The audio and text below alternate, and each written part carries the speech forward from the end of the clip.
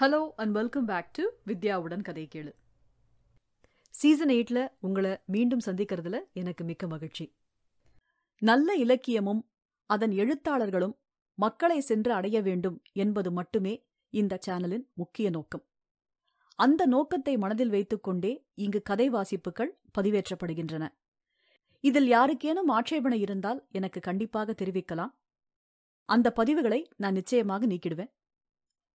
இதை மனதில் வைத்துக்கொண்டு நம் கதை வாசிப்பு பயணத்தை நாம் தொடரலாம். தவிர்க்க முடியாத சில காரணங்களால கொஞ்ச நாள் கதை வாசித்து பதிவேற்றம் செய்ய முடியாம இருந்தது. இந்த ஸ்பேஸ்ல உங்களை மீண்டும் சந்திக்கிறதுல எனக்கு ரொம்ப மகிழ்ச்சி. வித்யாவுடன் கதை கேளு சேனல்ல மானுட தரிசனம் அப்படிங்கிற தலைப்புல இதுவரைக்கும் நான் வாசிச்ச கதைகள்ல என்னை பாதித்த அதி அற்புதமான கதை மாந்தர்கள் அவர்களின் மூலம் எனக்கு கிடைத்த விஸ்வரூப மானுட தரிசனங்களை உங்களுடன் பகிர்ந்து கொள்ள ஆசைப்படுகிறேன்.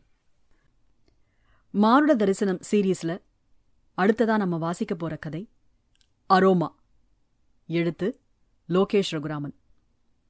இவருடைய விஷ்ணு வந்தார் என்ற சிறுகதையை ஏற்கனவே நாம வாசிச்சிருக்கோம். சமீபத்தில் அவருடைய 2வது சிறுகதை தொகுப்பான அரோமா வெளிவந்தது. நேர கதைக்கு போலாமா? அரோமா. எழுத்து லோகேஷ் ரகுராமன். பொறியியல் கலந்தாய்வை முடித்துவிட்டு நானும் என் தந்தையும் கிண்டியிலிருந்து தஞ்சாவூர் பஸ் ஏறியிருந்தோம். அன்று முழுதும் அயற்சியாக இருந்தது. நான் சற்று நேரத்திலேயே உறங்கிவிட்டேன். நள்ளிரவில்தான் முழிப்பு தட்டியது. காற்றுக்காக பேருந்தின் கண்ணாடி ஜன்னலை இன்னும் கொஞ்சம் தாராளமாக திறந்து வைத்தேன். காற்று சட்டென என் முகத்தில் பட்டு அரைந்தது. இரவு நேரத்தின் குளிர் எனக்கு சற்று ஆஸ்வாசத்தினை ஏற்படுத்தியது. நான் தூங்காமல் விழித்துக் கொண்டிருந்தேன். அதுவரைக்கும் நான் எண்ணியிராத சிந்தனை அப்போது என்னில் எழுந்தது. நான் அதை பற்றியே யோசித்துக் கொண்டிருந்தேன். அன்று 12ஆம் வகுப்பு தேர்வின் முடிவுகள் வெளியாகியிருந்தன. காலையிலேயே கணினி மையத்தில் என் மதிப்பெண் பட்டியலை பார்த்து வீட்டில் தெரிவித்துவிட்டு மதிய நேரத்தில் என் பள்ளிக்கு சென்றேன். சூழ்ந்திருந்த ஆரவாரங்களின் புழுதி அடங்கிய பின் நாங்கள் எங்கள் பள்ளிக்கு வெளியே இருந்த ஆலமரத்தடியில் சைக்கிள்களில் அமர்ந்தபடியே குழுமியிருந்து பேசிக் கொண்டிருந்தோம். டேய், நல்ல வேளை, கெமிஸ்ட்ரி தான் பயந்துட்டே இருந்தேன் என்றான் நரேந்திரன். அட ஆமாடா, நான் போச்சுன்னே இருந்தேன் கெமிஸ்ட்ரியில. Just pass. 150க்கு 35 மார்க்கு. ஒத்த மார்க்கு போயிருந்தாலும் நான் காலி என்றான் சந்தோஷ் என் சைக்கிளை அவனது முன் சைக்கிள் டயரால் ஹேண்டில் பாரை பிடித்து இழுத்தபடி. எங்கள் பேச்சு முறையே அப்படித்தான் இருக்கும். குழுமி நின்று பேசிக் கொண்டிருந்தால் அருகிலும் எதிரிலும் நிற்பவரது தோளில் கை போட்டு கொண்டோ தட்டியோ அடித்தோ பேசிக்கொள்வோம் இல்லையா? அதுபோல எங்கள் பேச்சுக்களில் எதையாவது ஆமோதித்தாலோ ஆட்சேபித்தாலோ கவனத்தை திருப்ப இப்படி சைக்கிளில் இடித்து பேசிக்கொள்வோம். அது எங்களை மீறியே நடக்கும். சந்தோஷ் எதையோ திடீரென நினைவு கூர்ந்து சொன்னான். அந்த ஒத்த மார்க்கும் திருவாத்து புண்ணியத்துல கிடைச்சிருக்கு. உங்களுக்கெல்லாம் அந்த 1 மார்க் கேள்வி ஞாபகம் இருக்கான்னு தெரியல. எனக்கு இன்னும் ஞாபகம் இருக்கு. வேற எந்த யோசனையுமே இல்லாம அதுக்கு கரெக்டா விட எழுதியிருக்கேன். அவன் சொன்ன அந்த கேள்வி எங்களுக்கு நினைவிருந்தது. அது சம்பந்தப்பட்ட திருவாத்தையும் அந்த நிகழ்வையும் நாங்கள் நினைவில் திரட்டி கொண்டோம். எனக்கும் அந்த கேள்விக்கு சரியாக பதிலளித்திருந்தது நினைவிருந்தது. நரேந்திரனும் வானும் கூட சரியான பதிலை எழுதியிருந்ததாய் சொன்னார்கள். சந்தோஷ் தொடர்ந்தான். கண்டிப்பா சொல்வேன். நாம எல்லாரும் அந்த ஒத்த மார்க்குக்கு திருவாத்துக்கு தான் கடன்பட்டிருக்கோம். எனக்கு தெரிஞ்சு நம்ம கிளாஸ்ல எல்லாருமே அந்த கேள்விக்கு கரெக்டா பதில் எழுதிருப்பானுவ. திருவாத்து என் கொலசாமி, என்னை பாசாக்கி விட்டுருக்கு. வான்குமாரின் சைக்கிளை இடித்து அருகில் இருந்த மணியண்ணன் சர்பத் கடையை சுட்டி காட்டி, எல்லாருக்கும் சர்பத் சொல்லட்டா என்றான். அண்ணா, குலுக்கி சர்பத் 4 போடுங்கண்ணா என்றான் அங்கிருந்தபடி. அது தள்ளுவண்டி கடை. மணியண்ணனின் பையனும் எங்கள் பக்கத்து கிளாஸில் தான் படிக்கிறான். ரொம்ப காலமாகவே இங்கு அவர் கடை நடத்தி வருகிறார் என்று கேள்விப்பட்டிருக்கிறேன். நாங்கள் எங்கள் சைக்கிள்களோடு அந்த கடைக்கு அருகில் சென்று மொய்த்தோம். சந்தோஷ் என்னிடம், கெமிஸ்ட்ரியில 200க்கு 4 மார்க்கு குறைச்சல். உனக்கு நீ எதிர்பார்த்த காலேஜ் கிடைச்சிடுமா என்றான். நான் கொஞ்சம் யோசித்து பார்த்துவிட்டு அவனிடம் கிடைக்கும் என்று சொன்னேன்.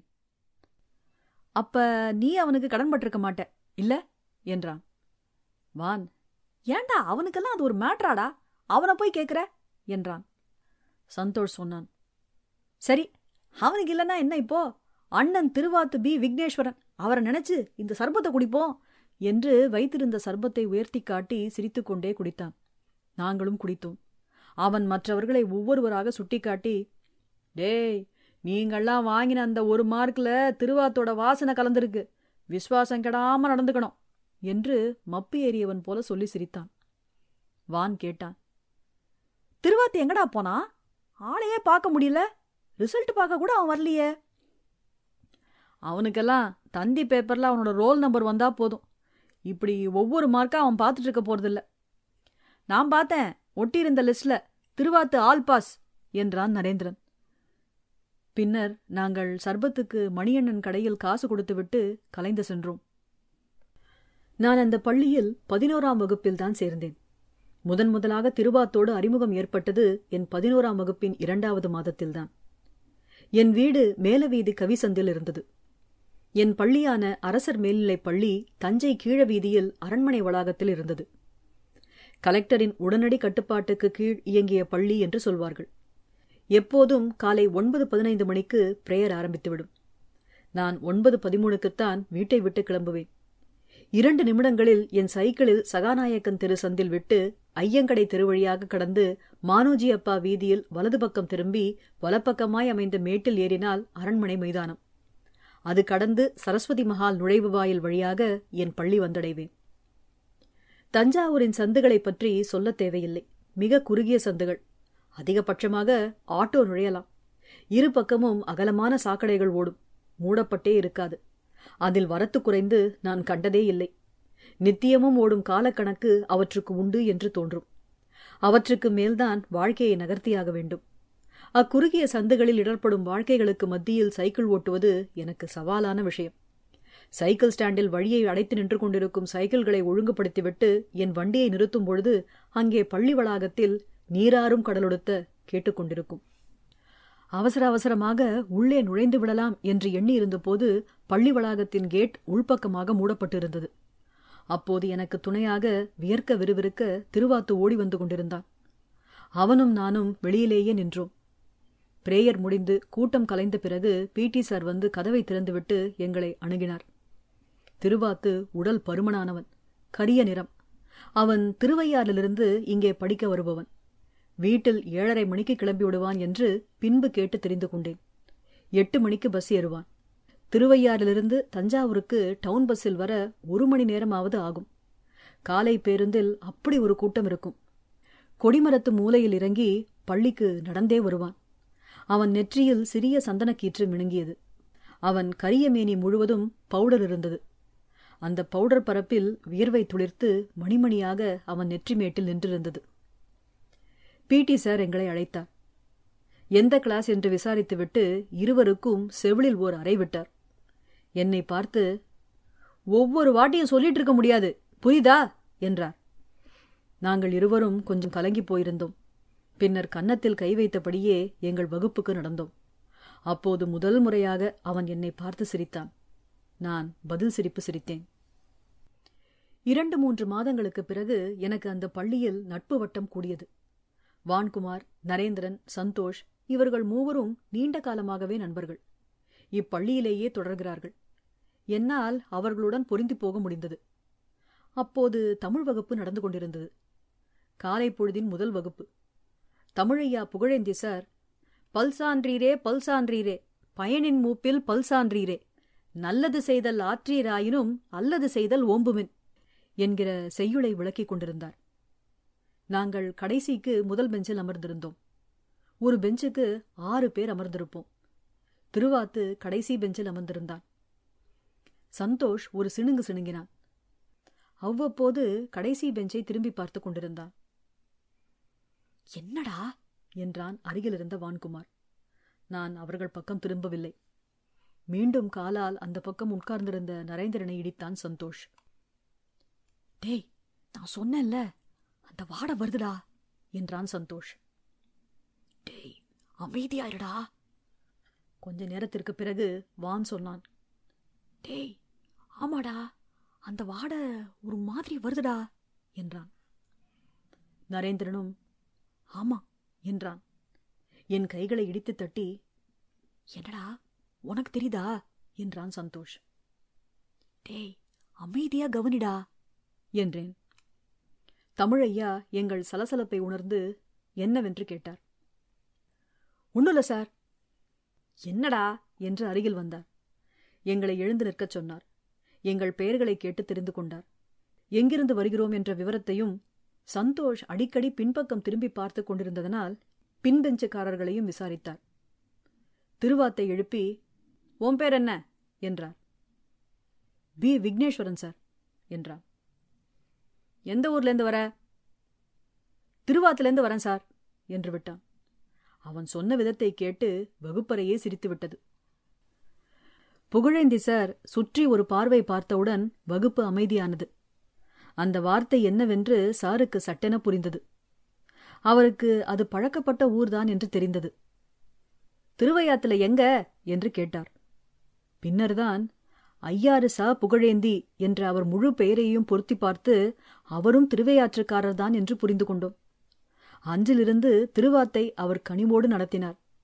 தினமும் வகுப்பிலோ வெளியே எங்கேயாவது பார்த்தால் 5 நிமிடம் அவனோடு வந்து ஊர் விவகாரங்களை கேட்டறிவார். அந்த சம்பவத்துக்கு பிறகுதான் அவனுக்கு திருவாத்து என்ற பட்டப்பெயர் வந்தது. ஒரு வகையில் எங்களுக்கு அது வசதியாக மாறிப்போனது. எங்கள் வகுப்பில் திருவாத்தை சேர்த்து மொத்தம் 5 விக்கிகள் இருந்தனர். அவர்கள் S. Vigneswaran, B. Vigneshkumar, R. Vigneswaran, B. Vignesh. அவர்களை முறையே சவிக்கி, பவிக்கி, ரவிக்கி, பிவிக்கி என்று அழைத்தோம். அவர்களின் இனிஷியலை சேர்த்துக்கொண்டு சற்று நாராசமாக கெட்ட வார்த்தை போல ஒலிக்கக்கூடிய இப்பெயர்களை நாங்கள்தான் சூட்டினோம். பி. விக்னேஸ்வரனான திருவாத்துக்கு பி. விக்னேஷ்குமார் பெயரோடு கிளாஷ் ஆகி குழப்பம் ஏற்பட்டு விடுமே என்று நினைத்து இச்சந்தர்ப்பத்தின் வாயிலாக அவனுக்கு திருவாத்து என்ற பெயரை வைத்துவிட்டோம். அன்று மாலை நாங்கள் பேசிக் கொண்டிருந்தோம். அந்த வாசனை தமிழையாவுக்கு அடிச்சிருக்குமாடா? அவர் மூக்க நான் கவனிச்சு பார்த்துக்கிட்டே இருந்தேன் என்றான் சந்தோஷ். பிறகு, அந்த வாடை என்னவோ திருவாத்து மேலேந்து தான் வருதுன்னு தோணுது என்றான். எப்படா சொல்ற? ஆமா, போன வாரம் திருவாத்து ஒரு நாள் லீவ் இல்ல, அப்போ நான் கிளாஸுக்குள்ள நுழைஞ்ச போது அந்த வாடையே இல்ல. என்ன வாடடா அது? பழக்கப்பட்ட வாடையாத்தான் தெரியுது, ஆனா என்னன்னு புடிப்பட மாட்டேங்குது. இந்த இடத்துக்கு அது பொருத்தமான வாடை இல்ல. தூசி தும்மனடியோ ஈர வாடையோ வேர்வ நாத்தம் மாதிரி எதுவானாலும் அதுவும் கிடையாது. என்னன்னே தெரியல. நாங்கள் அமைதியாக கேட்டுக்கொண்டிருந்தோம். அவன் அதிலேயே இருந்தான். பின்னர் ஒரு நேரத்தில், எந்த வாடையையும் நம்மளால கண்ணால பார்க்க முடியாது, ஆனா சில வாட்டி ஏதோ ஒரு இடம் அந்த மாதிரி ஒரு வாடையா நம்ம மனசுல பதிஞ்சிருக்கும். அந்த மாதிரி ஒரு இடத்துக்கு போனா என்னன்னு கண்டுபிடிச்சிடலாம் என்றான். பின்னர் அவனாகவே, கண்டுபிடிக்கிறேன் இரு, ஆனா அது என்னன்னு தெரிஞ்சிட்ட பிறகு சப்புன்னு ஆயிடுச்சுன்னா? நரேந்திரன் கிண்டலாக சொன்னான். பீ வாசனையை தேடி மோடுற பண்ணி பீய கண்டதும் முகத்தை சூழ்ச்சிக்குமா, அது மாதிரி ஆயிட போது பார் வான் சொன்னான். இவன் அதையும் நோண்டாம விடுவான்னு நினைக்கிறியா? சந்தோஷ், நீ சாத்து என்று விட்டு தொடர்ந்தான். எங்க ஆச்சி முந்தி வெள்ளப்பன்னி பண்ண வச்சு நடத்திட்டு இருந்தது. சின்ன வயசுல பார்த்திருக்கேன், ஊர்ல களிமேட்ல. இப்போ அது கை மாறி போயிருச்சு. ஆச்சி அப்பப்போ பன்னிங்களுக்கு கிழங்கு வைக்கும். எப்படி தெரியுமா? கிழங்க அடியில புதைச்சு வச்சு அது மேல காய்கறி சத்தையெல்லாம் போட்டு கூளத்தை மூடிடும். அப்புறம் மூடின கூளத்து மேல பன்னிங்களை விடும். இது மாதிரி எப்போதும் பண்றதில்ல, எப்பயாவது தான். நான் ஏன்னு கேட்டிருக்கேன். அதுக்கு சொல்லும், இப்படி பண்ணலைன்னா பன்னிங்களுக்கு மூக்கு சிறுத்துரும்னு. மூக்கு சிறுத்தா என்ன ஆகும் ஆச்சின்னு கேட்டேன். பன்னி தன்னை பன்னின்னு நம்பணுமானா அதுக்கு அது மூக்க நாம தெரிய வைக்கணும். பன்னின்னா அதோட மூக்கு தானே, என்னங்கிற? மூக்கு சிறுத்தா பன்னி இனமே இல்லாம போயிடுமே, அப்ப நாம எப்படி பொழப்பு பாக்குறது? அடியில கிடக்கிற கிழங்கோட வாசனை அதுங்களுக்கு மூக்க வளர்த்து விடும். பன்னிக்கு தான் இருக்கிறதுலயே மோப்ப சக்தி ஜாஸ்தி, நாய்க்கெல்லாம் அடுத்ததுதான். மோப்பம்னா என்னன்னு சொல்லு. மோப்பம் பிடிக்கிற நீ இங்க இருக்க, மோப்பம் பிடிக்கிற பொருள் அது எங்கேயோ இருக்கும். அந்த பொருள் நம்ம மூக்கோட ஒரு பகுதி தான்னு நாம உணரும் போது நம்ம மோப்பம் தொடங்குது. நம்ம மூக்கு நம்மள தரதரான்னு இழுத்துட்டு போய் அங்க சேர்க்குது. மனுஷனுக்கு காலை தட்டுற இடத்துல பூமி, பன்னிக்கு மூக்கு தட்டுற இடத்துல தான் பூமி பார்த்துக்க. அதுங்களை பொறுத்த வரைக்கும் பூமிங்கிறது நாம நிக்கிற இந்த வெளி கிடையாது. அதுங்களுக்கு அது ஆழத்துல எங்கேயோ புதஞ்சு கிடக்கிற இன்னொரு கிழங்கு தான் பூமி. பூமிக்குன்னு ஒரு வாசம் உண்டு. அந்த வாசனைய அடியில விளையிற அந்த கிழங்குகள்லேருந்து அது உணருதுங்க. ஒவ்வொரு கிழங்கையும் பூமி கிழங்குன்னு நினைச்சுக்கிட்டு அந்த வாசனையை வச்சு மோந்து மோந்து நிலத்தை தோண்டுதுங்க. கிடைக்கவே போகாத பூமி கிழங்குக்காக கூளத்தை கிண்டி கிழங்கு எடுக்குதுங்க. ஏன்னு கேளுன்னு சொல்லிட்டு ஆச்சி சிரிச்சா. ஏன் சிரிக்கிற, மேல சொல்லு ஆச்சின்னு கேட்டேன். அதுக்கு சொன்னுச்சு, பன்னிங்களுக்குள்ள ஒரு போட்டி. எல்லா பன்னிங்களுக்கும் உள்ளுக்குள்ள பெருமாளாகணும்னு ஆசை. எந்த பன்னிக்கு பூமி கிழங்கு மாட்டுதோ அதுதானே பெருமாளாகுது. அந்த ஆசைய நாம தூண்டணும். இன்னைக்காச்சும் பூமி கிழங்க பார்த்துட மாட்டோமான்னு அதுங்களை கடந்து ஏங்க வைக்கணும். அப்பதான் தின்னு தின்னு செழிக்குங்க. பின்ன இன்னொன்னு கூட சொல்லுச்சு. அது என்ன தெரியுமா? நாம இருக்கிற இந்த பூமிய கண்ணுக்கு தெரியாத ஒரு பன்னியோட மூக்கு மேல அதோட மூக்கு பல்லு தாங்கியபடிதான் சுழலுது. அதான் பூமி கொஞ்சம் சாஞ்சபடி இருக்குன்னு. அப்புறம் நானும் எப்பயோ ஒரு வாட்டி டிஸ்கவரி சேனல்ல பார்த்தேன். நாய்களை விட பன்னிங்களுக்கு தான் மோப்ப சக்தி ஜாஸ்தியா. பன்னி 8 அடி ஆழத்துல இருக்கிற கிழங்கையும் கண்டுபிடிச்சு குழி தோண்ட ஆரம்பிக்குமா. அதுங்களுக்கு மூக்கு நிறைஞ்சா போதாதே, வயிறு நிறையணுமே, வாசனைய தீனியா மாத்தி ஆகணுமே. அதுக்கு அந்த வாசனைய அறிவா மாத்தி ஏத்திக்காம எப்படி முடியும்னுலாம் டிவியில ஓடிட்டு இருந்தது. நான் சந்தோஷ் சொல்லிக் கொண்டிருப்பதை கவனித்துக் கொண்டிருந்தேன். அன்று முதல் சந்தோஷ் தன் மோப்ப படலத்தில் தன்னை அதி தீவிரமாக ஈடுபடுத்திக் கொண்டான் என்று மட்டும் புரிந்தது. வகுப்பறையில் உள்ள பிற அனைவருமே அவ்வாடையை உணரத் தொடங்கினார்கள். வகுப்பறைக்குள் நுழையும் போது சில சமயம் அது அவர்களை சற்று துணுக்குற செய்தது. அந்த துணுக்குரல் கூட அது என்ன வாடை என்று தெரியவில்லை என்பதனால்தான். அது என்னவென்று தெரிந்துவிட்டால் ஒருவேளை அது ஒன்றுமே இல்லாத விஷயமாகி மாறிப்போய் சகஜமாகிவிடலாம். திருவாத்தும் அதனை அறிந்திருந்தான் என்றுதான் பட்டது. அவனும் பெரிதாக வெளிக்காட்டிக் கொள்ளவில்லை. சகஜமாக இருந்தான். ஒன்று சொல்ல வேண்டும். எனக்கு ஒரு பிரச்சனை இருக்கிறது. என் 6வது வகுப்பில்தான் எனக்கு அது தெரிய வந்தது. எனக்கு வாசனை என்றால் என்ன என்பதே தெரியாது. அனோஸ்மியா என்கிற மோப்ப குமிழ் குறைபாடு. அதாவது காது கேளாமை, கண் பார்வை இல்லாமை போல மோப்ப சக்தி இல்லாமை. எவராலும் அவ்வளவு எளிதில் கண்டுபிடிக்க முடியாத குறைபாடு. நமது மூக்கின் மேல்தளத்தில் நம் மோப்பத்திற்கான இடம் இருக்கும். அங்கே மோப்ப நரம்புகள் காணப்படும். ஒவ்வொரு மோப்ப நரம்பின் நுனியிலும் மோப்பத்திற்கான ஏற்பிகள் இருக்கும். அவைதான் அங்கு வந்து படியும் ஒவ்வொரு வாசனையையும் மூளைக்கு கடத்தி உணர வைக்கும்.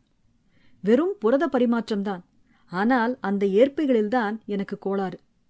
பிறந்ததிலிருந்தே இக்குறைபாடு எனக்கு இருக்கிறது. என் பெற்றோருக்கு அது பற்றி தெரியவில்லை. எனக்கும் தெரிந்து கொள்ள முடியவில்லை. எப்படி தெரிந்து கொள்ள முடியும்?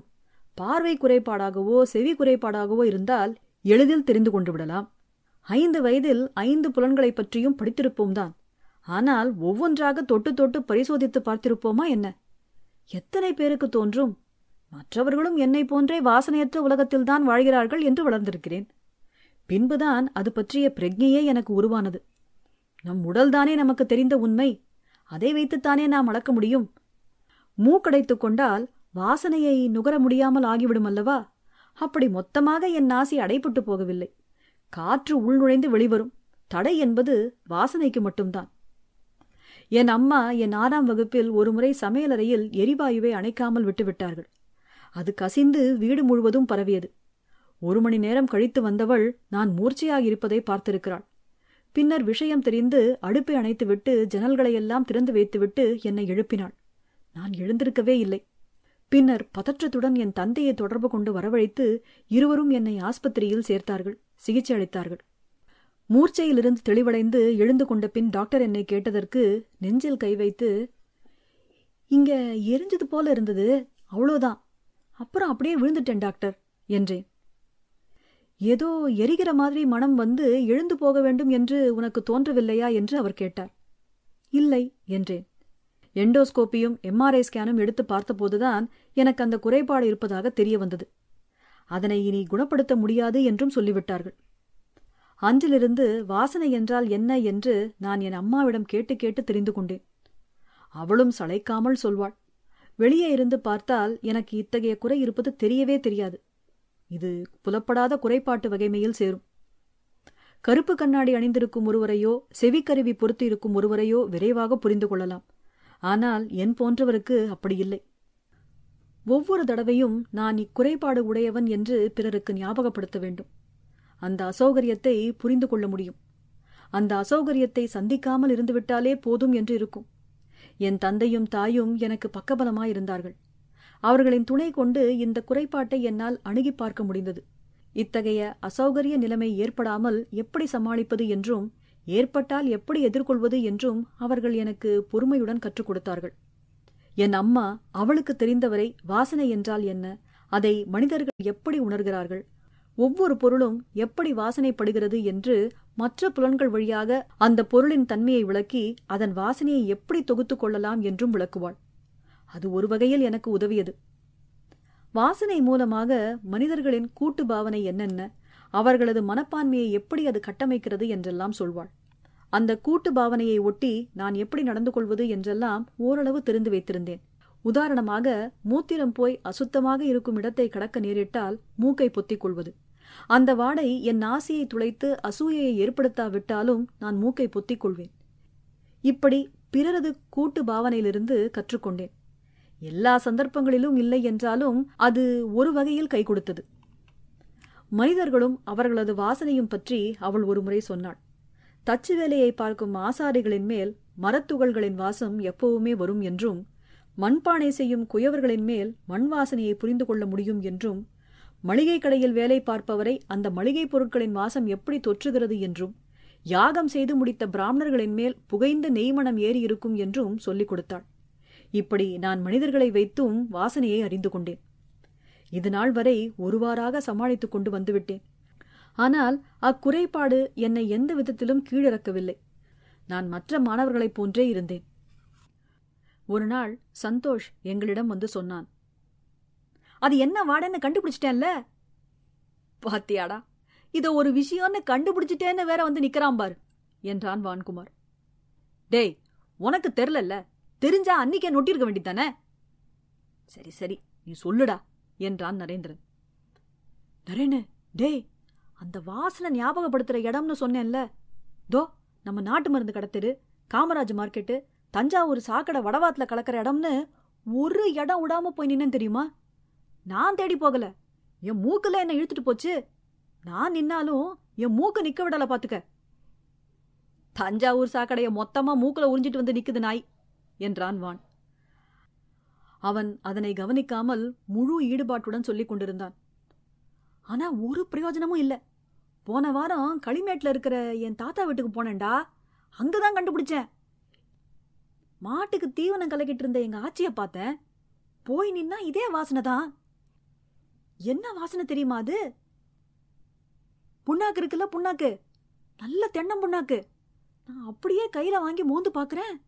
திருவாத்து மேல வர அதே வாசம் சொட்டு குறையாம. என்ன பார்த்து ஆச்சி சொன்னுச்சு, இந்த புண்ணாக்கு மனம் வேற எங்கும் வராது பாத்துக்க. காவிரி தண்ணிய குடிச்சு ஏறி நிக்கிற தென்னை, அதுக்குள்ள தேங்கி நிக்கிற காவிரியோட வாசனம் இல்ல இது அப்படின்னுச்சு. இந்த நாத்த நாருது, இத வாசனைன்னு சொல்றியேன்னு கேட்டேன். உங்களுக்கெல்லாம் அப்படிதான் தெரியும், போடான்னு விரட்டி விட்டுருச்சு. அப்ப புண்ணாக்கு நாத்தம் தானா இது? ஆமாடா, இப்ப புரியுது. இப்ப நல்லா தூக்கிட்டு வா. அப்ப கேட்டப்ப ஒண்ணுமே சொல்லல. எங்களுக்கு ஒவ்வொரு வெள்ளிக்கிழமையும் மாலை 5 மணிக்கு பள்ளி முடிந்த பின்னர் கெமிஸ்ட்ரி ஸ்பெஷல் டெஸ்ட் இருக்கும். வகுப்பறையில் அல்லாமல் வெளியே பள்ளி மைதானத்தில் 3 நீளமான வரிசைகளாக உட்கார்ந்து கொண்டு தேர்வை எழுதுவோம். அந்தந்த வார பாடத்திலிருந்து கேள்விகள் இருக்கும். எங்கள் பள்ளியே வேதியியல் பாடத்துக்கு பேர் போனது. மற்ற பாடங்களில் 100% தேர்ச்சி இருக்குமோ இல்லையோ, வேதியியலில் பள்ளிக்கு இருந்தது. காரணம் செங்குட்டுவன் சார். அவர் கொடுக்கும் பாட வேலைகளுக்கே முழு நேரமும் செலவிடுவது போல இருக்கும்.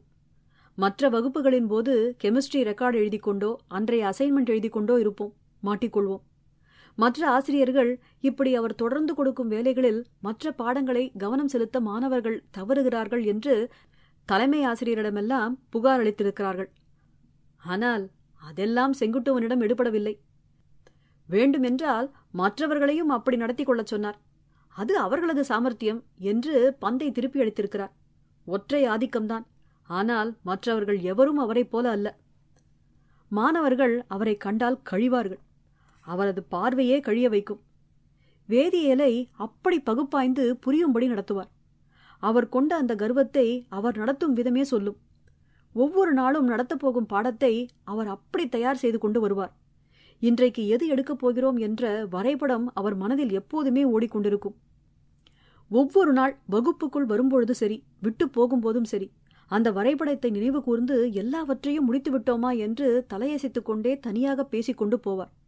சில பையன்கள், சைக்கோ, தனியா பேசிட்டு போறாம்பார் என்பார்கள்.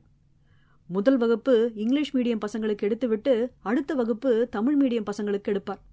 ஒவ்வொரு வேதியியல் கலை சொல்லும் அப்படியே தமிழில் வரும். நேரையணி, எதிரையணி, இப்படி. நாங்கள் சுவர் மறைவில் சாய்ந்து ஒட்டு கேட்போம்.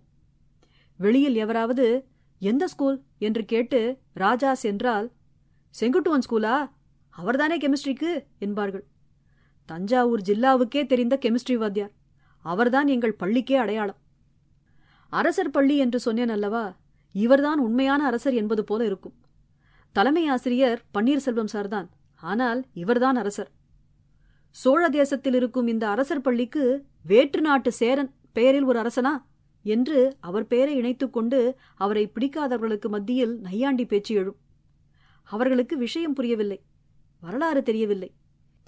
இங்கு அரசர் என்று எங்கள் பள்ளி பெயரில் இருப்பது சோழர்களை குறிப்பது அல்ல, தஞ்சாவூரை ஆங்கிலேயர்களுக்கு முன்பு வரை ஆண்ட மராத்திய அரசை. அவர்களது அரண்மனைதான் இங்கே உள்ளது. அந்த அரண்மனை வளாகத்தில் அமைந்த பள்ளிதான் எங்களுடையது.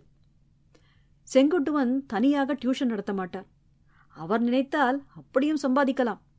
அரசு பள்ளிகளில் வேலை பார்க்கும் ஆசிரியர்கள் பலரும் அவர்களது பள்ளிகளில் பாடம் நடத்த முறையாக எண்ணிக்கொண்டு தனியே டியூஷனில் வெறித்தனமாக நடத்தி பணம் பண்ணுவார்கள். ஆனால் இவருக்கு அப்படி ஒரு தேவை இருந்ததில்லை. மற்ற ஆசிரியர்கள் இந்த கூற்றை ஏற்றுக்கொள்ள மாட்டார்கள். இதை சொன்னால், கெமிஸ்ட்ரிக்கு டியூஷன் வைக்கலன்னா என்ன இப்போ, ஸ்கூல்ல உக்காந்து ஃபுல்லா கெமிஸ்ட்ரியை படிச்சுட்டு மற்ற பாடத்துக்கெல்லாம் டியூஷன் வச்சுத்தானே ஆகணும், அப்படி அவர் மற்றவர்களுக்கு வரும்படி பார்த்து கொடுக்கிறார் என்று சொல்வார்கள். ஒரு வகையில் அவர்கள் சொல்வதும் வாஸ்தவம்தான். நான் கெமிஸ்ட்ரிக்கு டியூஷன் வைக்கவே இல்லை, மற்றதுக்கெல்லாம் டியூஷன் வைத்திருந்தேன்.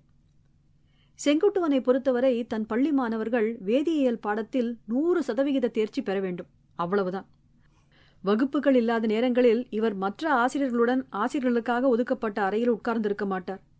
சில வருடங்களுக்கு முன்னால் தான் எங்கள் பள்ளியில் ஒவ்வொரு பாடத்துக்கான ஆய்வுக்கூடங்களை விஸ்தரித்து கட்டினார்கள். அப்படி கெமிஸ்ட்ரி லேபையும் விஸ்தரித்தார்கள்.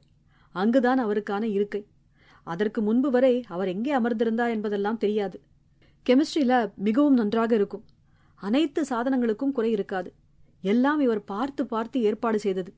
மற்ற லேப்களில் விஸ்தாரம் மட்டும்தான் இருக்கும். அந்த லேபில் சாருக்கு ஒரு அசிஸ்டன்ட் உண்டு.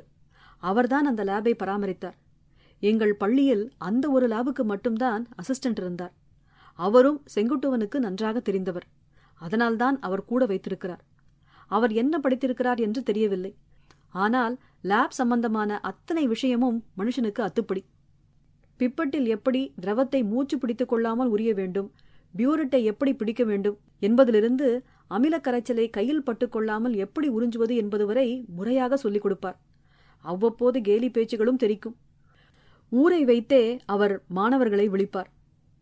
என்ன கரந்தட்டாங்குடி, இங்க வா, என்ன கீழவாசல், ரெக்கார்ட் நோட்டு கொண்டு வந்தியா இல்லையா? ஒரு முறை நானும் மற்றொருவனும் பிப்பட்டின் நடு உருளைக்கு மேல் திரவத்தை இழுக்க முடியாமல் உறிஞ்சி கொண்டிருந்தோம். அங்கும் இங்குமாக சாய்த்து ஒரே மாதிரியாக ஆட்டிக் கொண்டிருந்தோம். அவர் பார்த்து விட்டார். ஜதிவரிசை சொல்லி கையில் தாளமிட்டு கொண்டு வந்து எங்கள் பின் நின்றார். எங்கள் காதுகளை திருகி தலைகளை சீராக ஆட்டியபடி, என்ன முன்னாடி ஒரு பந்தலை போட்டு மாப்பிளைய பொண்ணுக்கு தாலி கட்ட சொல்லிடுவோமா? பெரிய நாயனக்காரனுவ, திருவேழிமலை பிரதர்ஸ் வச்சு ஊதரானுவ என்றார். அத்தனை பேரும் சிரித்து விட்டனர். அவமானமாக போய்விட்டது. அவரது பெயரும் பன்னீர்செல்வம்தான். அடிக்கடி பான்பராக் போட்டு வருவார். வாயின் ஓரங்களில் அது ஒட்டி கொண்டிருக்கும். கருப்பு கண்ணாடியை அணிந்து கொண்டு சைக்கிளில் வருவார். பள்ளிக்கு பின்பக்கம்தான் அவர் வீடு இருந்தது. அவரும் செங்குட்டுவன் சாரும் அங்கேயேதான் இருப்பார்கள். மதிய சாப்பாட்டை கூட அங்கேயேதான் முடித்து விடுவார்கள். ரசாயன நெடிகளை எல்லாம் அவர்கள் பொருட்படுத்தவே மாட்டார்கள். கெமிஸ்ட்ரி லேபில் ஓர் உள்ளறை உண்டு. அங்கு வள்ளலார் படம் மாட்டியிருக்கும். எண்ணெய் விளக்கு எரிந்து கொண்டிருக்கும். உள்ளே ஒரு பாய் எப்போதும் எரிந்து கிடக்கும். கெமிஸ்ட்ரி சார் அவ்வப்போது அங்கே போய் தியானம் செய்வார். அன்றைக்கு சந்தோஷ் திருவாத்துக்கு ஒரு அடி தள்ளி பின்னே அமர்ந்திருந்தார். அருகில் இருந்த வரிசைகளில் நானும் நரேனும் அமர்ந்திருந்தோம். சந்தோஷ் கீழே இருந்த மணலிலிருந்து சிறிய கற்களை பொறுக்கி எங்கள் மேல் எறிந்து எங்கள் கவனத்தை குலைத்தான். நாங்கள் என்னவென்று கேட்டோம். புண்ணாக்கு மூட்டையை பிரிச்சு வச்ச மாதிரி ஒரு வாடை வருது இல்லடா என்றான். இதனை முன்னிருந்து கேட்டுக்கொண்டிருந்தான் திருவாத்து. அவனைத்தான் சொல்கிறான் என்று தெரிந்திருந்தது. ஆனால் வெளியே காட்டிக்கொள்ளவில்லை. கொஞ்சம் உள்ளுக்குள்ளே கொந்தளித்தவனாய் பேப்பரை கொடுத்து புறப்பட்டான் திருவாத்து. சந்தோஷ் அவனை குரூர புன்னகையுடன் பார்த்து கொண்டிருந்தான். நாங்களும் இருவரையும் கவனித்துக் கொண்டிருந்தோம். சந்தோஷ் அதில் திருப்தி அடைந்ததாக தெரிந்தது. அடுத்த நாள் காலை திருவாத்து வகுப்பறைக்குள் நுழைந்து இருக்கையில் அமர்ந்தபோது சந்தோஷ், இந்த புண்ணாக்கு மூட்டையை எவன்டா பிரிச்சது? வர வர இது கிளாஸ் ரூமா இல்ல மாட்டு தொழுவம்னானே தெரில என்றான் நக்கலாக. திருவாத்து சீண்டப்பட்டான். முகம் வியர்த்து வழிந்தது. ஆத்திரத்தை அடக்கிக் கொண்டவன் போல அமர்ந்தான். வகுப்பறைக்கு எந்த ஆசிரியரும் வரவில்லை. பின்னிருந்து சந்தோஷ் என்று மூக்கை பிடித்து கொண்டு அடிவயிற்றிலிருந்து மாடு போல சத்தம் கொடுத்தான். திருவாத்து இருமுறை பொறுத்து பார்த்தான். அடுத்த முறை வெறி கொண்டு குலுங்கி எழுந்து பின்னிருந்த சந்தோஷின் சட்டையை பிடித்து இழுத்து, மயிறு மரியாதை அவ்வளோதான் என்றான். அருகில் இருந்த அனைவரும் சிரித்து விட்டோம். சந்தோஷ் சிரித்துக்கொண்டே, கோவப்படாதடி என் செல்ல தென்னம்புண்ணாக்கே என்று அவன் கன்னத்தில் தட்டி தடவி கொடுத்து அவனை சமாதானப்படுத்தினான். திருவாத்து ஒரு மாதிரியாக சமாதானப்பட்டு கொண்டு அமர்ந்தான். அவ்வப்போது திருவாத்தை சந்தோஷ் சீண்டிக் கொண்டிருந்தான். மற்றவர்களும் அவனிடமிருந்து வந்த அந்த புண்ணாக்கு வாசனையை வைத்து கேலிகளை வெளிப்படுத்தினார்கள். ஒரு நாள் மதிய உணவு முடிந்து வரும்பொழுது வழக்கமாக நாங்கள் பேசிக் கொண்டிருந்தோம். சட்டென சந்தோஷ் திருவாத்திடம், ஏண்டா திருவாத்து, உங்க ஊர்ல தான் 1க்கு 5-6 ஓடுதுல்ல, ஒன்னொன்னுத்திலையும் முங்கி எந்திரிச்சு வந்தாலே உன்னை விட்டு இந்த நாத்தம் போயிடுமே என்று கேட்டுவிட்டான். அதை கேட்ட திருவாத்து உக்கிரமாக மாறி சந்தோஷை தாக்கினான். அவனது நெஞ்சில் ஓங்கி ஒரு அறை. அந்த அடியின் கணத்தை தாழ முடியாதவனாக சந்தோஷ் சுருண்டு கீழே விழுந்தான். தரையில் கிடந்த அவனை புரட்டி எடுத்தான் திருவாத்து. நாங்கள் அவர்கள் இருவரையும் பிரித்து விட்டோம். எலும்பு முறிந்தது போல கையை பிடித்துக் கொண்டு எழுந்தான் சந்தோஷ். நரேனும் வானும் அவனை கூட்டிக் கொண்டு சென்றனர். திருவாத்து வியர்த்து வழிந்து ஒழுகி நின்று கொண்டிருந்தான். கண்கள் வேறு கலங்கியிருந்தன. நான் அவனை தனியே அழைத்து சென்றேன். அவனை தொட்டபோது அவன் உடம்பில் அனல் தகித்தது. அவன், டவுன் பசங்க இப்படியெல்லாம் கிண்டல் பண்ண மாட்டாங்கன்னு நினைச்சுதானடா 11ஆவதுக்கு இந்த ஸ்கூல்ல வந்து சேர்ந்தேன். ஆனா நீங்களும் இப்படி பண்றீங்களடா. இந்த மஸ்துக்கு நான் எங்க ஊர்லயே படிச்சிருப்பேன் என்றான். இந்த வாசனைக்கு நான் என்னடா பண்றது? என்னை விட்டு இது போக மாட்டேங்குது என்றான். அவன் அழுதது போல குரல் தழுதழுத்தது. அன்று முதல் அவனுடன் இன்னும் நெருக்கமாய் பழக நேர்ந்தது. பின்னர் ஒரு நாள் அவன் என்னிடம் சொன்னான், நாங்க எங்க ஊர்ல செக்காட்டுறோம். எங்க கொலை வழி தொழில் அதுதான். எங்க பாட்டம் பூட்டம் காலத்திலேருந்து செக்கு ஓட்டி எண்ணெய் எடுக்கிறோம். பருப்புலேருந்து எண்ணெயை பிரிச்செடுத்த பிறகு மீதி நிற்கிறது புண்ணாக்கு. தேங்காய் புண்ணாக்கு, எள்ளு புண்ணாக்கு, கடலை புண்ணாக்குன்னு எல்லாமே இருக்கும் எங்க மில்லுல. அந்த வாசனை தான் என் மேல அடிக்குது. நான் இந்த வாசனையை போக்க என்னென்னவோ பண்ணி பார்த்துட்டேன். எங்க வீட்டில் எங்க ஐயா கிட்ட பேசி பார்த்துருக்கேன். ஐயா, இந்த வாசனை என்னை விட்டு போக மாட்டேங்குது, நான் என்ன பண்ணட்டும்? பயிலுவெல்லாம் பள்ளிக்கூடத்துல ஒரு மாதிரி ஏற இறங்க பார்க்கறானுவ, கேலி பேச்சு பேசுறானுவ அப்படின்னு சொல்லி பார்த்தேன். நம்ம குடும்ப வாசனடா மகனே, அதை விட முடியாதுன்னு சொல்லிவிட்டார். அதை கேட்ட அப்பச்சி ஆத்தா என்ன சொல்லுச்சு, ஏண்டா இதுக்கு போய் குறப்பட்டு கிடக்கிற? ஒன்னு சொல்லவா, நீ பிறந்த போது உங்க அம்மாவுக்கு பிரசவம் எந்த ஆஸ்பத்திரிலையும் வச்சு பார்க்கல. தோ அங்க ஒரு கொட்டகை உண்டு தனியா, அதை இப்ப இடிச்சு இப்ப அங்க ஒரு ஆட்டுச்சேக்கு போட்டாச்சு. அங்கதான் வச்சு பார்த்தது யாருங்கிற? உன் அப்பச்சி, நான் தான். உன்னை உங்க அம்மா ரத்தமும் சதப்பத்துமா வெளியேற்றினப்போ அந்த பச்சிளம் வாசனையை மூடுறதுக்காக உன்னை அள்ளி என் நாசிக்கிட்ட வச்சு பார்த்தேன். அப்ப என்ன வாசனை வந்துச்சு தெரியுமா? ரத்த வாசனையோ மாமிச வாசனையோ இல்ல, இந்த புண்ணாக்கு வாசனை தான்னு சொல்லி சிரிச்சிச்சு என்றான். நான் அவனை புரிந்து கொண்டேன். பின்னர் ஒரு சமயத்தில் எனக்கிருக்கும் இந்த வாசனை குறைபாட்டினை அவனிடம் எடுத்துச் சொன்னேன். அதை இங்கே நான் முதல் முறையாக அவனிடத்தில் மட்டும்தான் சொல்கிறேன் என்றும் சொன்னேன். அதை கேட்ட அவன் முதலில் திகைத்தான். மெய்யாலந்தான் சொல்றியா? உனக்கு வாசனையே அடிக்காதா? ஏன் வாசனை கூடவா என்றான். எனக்காக அவன் வருத்தப்பட்டான். அடுத்த நாள் பார்த்தபொழுது, எனக்கு பரவாயில்லன்னு தோணிப்போச்சு. நேற்று நைட்டெல்லாம் தூக்கமே வரல. நீ ரொம்ப பாவம் என்று ஆதங்கப்பட்டான். நான் அவனிடம் சிரித்துக்கொண்டே, ஒன்றும் கவலை இல்லை, நான் அதெல்லாம் கடந்து வந்துட்டேன் என்றேன். டாக்டர்லாமும் எதுவும் பண்ண முடியாதுன்னுட்டாங்களா என்று கேட்டான். நான் பதிலுக்கு முறுவலித்தேன். அதனை அவன் வேறு யாரிடமும் சொல்லவில்லை. நாங்கள் இருவரும் மிகவும் நெருங்கியிருந்தோம். அவ்வப்போது சந்தோஷ் அவனை சீண்டிக் கொண்டுதான் இருந்தான். என்ன திருவாத்து, நாட்டில் புண்ணாக்கு ரேட்டெல்லாம் கூடி போயிடுச்சு போல என்று வருவான். இப்போதெல்லாம் திருவாத்து முன்பு மாதிரி விழுந்து பிடுங்குவதில்லை. ஓடிரு நாயே என்று எச்சரித்து ஈயை விரட்டுவது போலத்தான் அவனை கையாண்டான். சால்ட் அனாலிசிஸ் பற்றி ஒரு விரிவான உரையை செங்குட்டுவன் சார் முதல் வாரம்தான் அறிமுகப்படுத்தியிருந்தார். அடுத்தடுத்த வாரங்களில் அது சம்பந்தப்பட்ட ஆய்வுக்கூட வகுப்புகள் இருக்கும் என்று கூறியிருந்தார். ஒவ்வொரு வாரமும் ஒவ்வொரு உப்பாக எடுத்து சொல்லி விளக்கினார். அந்த உப்பின் மூலக்கூறுகள் என்னென்ன, அதன் நேரையணி எதிரையணி என்னென்ன, வேறுபட்ட வேதி வினைகளில் அவை எவ்வாறு ஈடுபடும், அதன் மூலம் எப்படியெல்லாம் அவற்றை கண்டுகொள்ள முடியும் என்பதெல்லாம் தான் பாடங்கள். இவர் பாடம் நடத்த லேப் அசிஸ்டன்ட் பன்னீர் எங்களுக்கு இது சம்பந்தப்பட்ட சோதனையை மேற்கொண்டு விளக்குவார். அதனை நாங்கள் எங்கள் அப்சர்வேஷன் நோட்டு புத்தகத்தில் குறிப்பெடுத்துக் கொள்ள வேண்டும். அடுத்து வரும் வாரத்தில் அந்த குறிப்புகள் எங்கள் ரெக்கார்ட் நோட்டுகளில் இருக்க வேண்டும். இப்படி ஒரு 10 உப்புகள் இருந்தன. வாரம் ஒரு உப்பு. அதற்கு பிறகு நாங்களே எங்களுக்கு கொடுக்கப்பட்ட உப்புகளை கண்டறிய வேண்டும். இதற்கு முன்பு வரை கெமிஸ்ட்ரி சாருக்கு என் மேல் கொஞ்சம் மதிப்பு இருந்து வந்தது. ஒழுங்காக பாடங்களை பயின்று வந்திருந்தேன். ஆனால் கடந்த 2 மாதங்களாக வகுப்பு தேர்வுகளில் நான் சோபிக்கவில்லை. நான் கொஞ்சம் லட்சியப்படுத்தாமல் அசட்டையாக இருந்துவிட்டேன். கெமிஸ்ட்ரி லேபின் வாசலில் நாங்கள் நின்று கொண்டிருந்தோம். லேப் அசிஸ்டன்ட் வழக்கமான தன் கூலிங் கிளாஸை அணிந்து கொண்டு சைக்கிளில் வந்து கொண்டிருந்தார். எங்கள் கூட்டத்தில் இருந்த சந்தோஷ், தோரணைய பாத்தியா, அப்படியே இந்த ஸ்கூலோட எச்சம்னு நினைப்பு மனசுல என்று அவரை நக்கலடித்து விட்டான். அதுவரை சலசலப்பாக இருந்த கூட்டம் அப்போது திடீரென்று அமைதியாகிவிட்டது. அவன் சொன்னது அவர் காதில் விழுந்திருக்கலாம். எங்கள் கூட்டத்தை கவனித்தவாறு சைக்கிள் ஸ்டாண்டை போட்டார். அவர் அத்தனை கடுப்பில் இருந்தது தெரிந்தது. இதனால் அவர் சீண்டப்பட்டாரா, இல்லை முதலிலிருந்தே அவர் கடுப்பில் இருந்தாரா என்று தெரியவில்லை.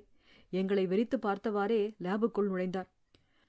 அவர் வந்த பின்னர், போன வாரம் வர நான் சொல்லி கொடுத்தாச்சு, இப்ப நீங்க என்னன்னு கண்டுபிடிக்கணும் என்று ஒரு சால்ட்டை எடுத்தார். அவர் சுற்றி முற்றி பார்த்தார். அவர் கடுத்த கண்கள் எங்கள் குழுவின் மேல் அலைப்பாய்ந்தது. அவர் என்னை சுட்டி, மேலவீதே நீ வா என்றார். நான் அவர் அருகே சென்றேன். அவர் கையில் வைத்திருந்த உப்பு என்னவென்று கண்டுபிடிக்கும்படி சொன்னார். நான் அதனை பார்த்தேன். அது வெள்ளையாக இருந்தது. அதிலிருந்து என்னால் எதுவும் சொல்ல முடியவில்லை. என்னை ஒட்டுமொத்த வகுப்பறையும் பார்த்து கொண்டிருந்தது. நான் பதில் சொல்ல திணறினேன். என்ன கண்டுபிடிச்சிட்டியா என்றார். நான் தயங்கினேன். என்ன, ஏதாவது சொல்லு என்றார். அவர் கண்கள் சிவப்பேறி இருந்தன. என்ன சொல்லு? நான் என்ன சொல்லி கொடுத்துருக்கேன்? முதல்ல சால்ட்டை வாங்கிவிட்டு நாம என்ன செய்யணும் சொல்லு பாப்போம். அதற்கும் என்னால் அப்போதைக்கு பதில் கூற முடியவில்லை. நினைவுபடுத்தி பார்த்தேன், முடியவில்லை. என் காதை திருகினார். கலரை ஃபர்ஸ்ட் பார்க்கணும். கலர்ல என்னன்னு பிடிபடலன்னா என்ன செஞ்சு பார்க்கணும்னு சொல்லியிருக்கேன். நான் வாயை திறந்து ஆ ஆ ஆ என்று கத்தி, சார் சார் சார் வலிக்குது சார் என்றேன். மோந்து பார்க்கணும், மோந்து பாரு. எனக்கு என்ன செய்வதென்றே தெரியவில்லை. நான் வேறு வழியில்லாமல் அதை எடுத்து முகர்ந்தேன். இப்ப என்னன்னு சொல்லு பாப்போம். இப்பயும் எனக்கு தெரில சார் என்றேன். என்னால் சொல்லக்கூடுவது அது மட்டுமாகத்தான் இருந்தது. அவர் எரிச்சல் அடைந்தார். காதை பிடித்து என்னை அங்கும் இங்குமாக கைப்போன போக்கில் ஆட்டினார். எனக்கு காதுக்குள் வலித்தது. இன்னும் நல்லா மூந்து பாரு என்றார். நான் மீண்டும் என் நாசிக்கு அருகில் வைத்து முகர்ந்தேன். கண்டுபிடிக்க முடியல சார் என்றேன். என்ன நக்கல் மயிரா என்றார். கூட்டமா நின்னுட்டு கமெண்ட் அடிக்க தெரியுதுல்ல, என்ன வாசனை அடிக்குதுன்னு சொல்லு. சார் என்ன வாசனைன்னு தெரில சார். அவர் எங்கள் குழுவில் நின்றிருந்த வான்குமாரை அழைத்தார். டேய் நீங்க வா, என்ன வாசனை வருதுன்னு சொல்லு பாப்போம். அவன் வேகமாக வந்து என் கையில் இருந்த உப்பை வாங்கி நாசிக்கு அருகில் வைத்து முகந்து பார்த்தான். விருட்டென்று நாசியை நீக்கிக் கொண்டான்.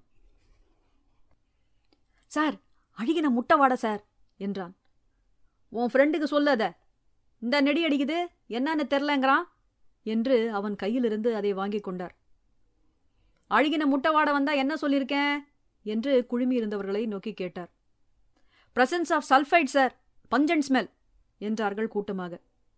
பின்பு என்னை சுட்டிக்காட்டி, நான் சொல்லிக் கொடுக்கறத நல்லா கேட்டுக்கணும், இந்த மாதிரி நிற்கக்கூடாது என்றார் அவர்களிடம். என் பக்கம் திரும்பி, அந்த நெடி அடிக்குது, நாறுது, அதை கூட நான் கேட்டதுக்கு உன்னால சொல்ல முடியாம போச்சுல்ல? என்னை கண்டா அவ்வளோ அதுப்பு எகத்தாளம், நாங்கடா நக்கல் விடுறீங்க? பதில் தெரியவில்லை என்றாலும் அந்த வாசனையையாவது நான் சொல்லி இருக்கலாம் தான். அப்படி சொல்லாமல் விட்டதனால் அது அவருக்கு கூடுதல் எரிச்சல் ஏற்படுத்தியிருக்கும். ஆனால் என் பிரச்சனையை நான் எப்படி சொல்வது? எல்லாம் சேர்க்க இந்த வயசுல தெனாவட்டை எடுத்து திரியிறீங்க என்று எங்கள் குழுவை பார்த்து சொன்னார். அப்போது பார்த்து செங்குட்டுவன் சார் வந்தார். பன்னீர் அவர்களிடம் நடந்ததை சொன்னார். செங்குட்டுவன் சார் என்னை பார்த்தார். அவருக்கு எதுவென்றாலும் ஒரே பார்வைதான். கண்களை சுருக்கி பார்ப்பார். அதில் ஒரு அலட்சியம் இருக்கும். நாளைக்கு நீ என் பர்மிஷன் இல்லாம என் கிளாஸ் அட்டெண்ட் பண்ணக்கூடாது.